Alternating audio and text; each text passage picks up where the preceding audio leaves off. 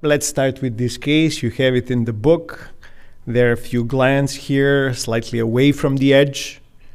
And let's have a look at the higher power, and you have the answer there. This is collagenous micronodules, mucinous fibroplasia, grade group 1, Gleason score 3-3. Question for you. How many people in the audience would, this is the only biopsy focus seen in the whole sort of complement of biopsies. How many of you would order immunohistochemistry just to make sure? Thank you very much. I hope after this course no one does that.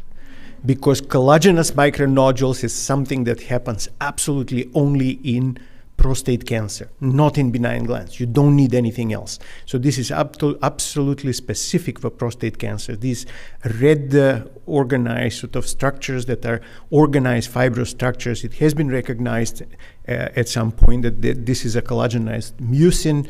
You don't have to do anything, just pay attention. If you see them, you go home free. Don't use your institution's funds for immunohistochemistry.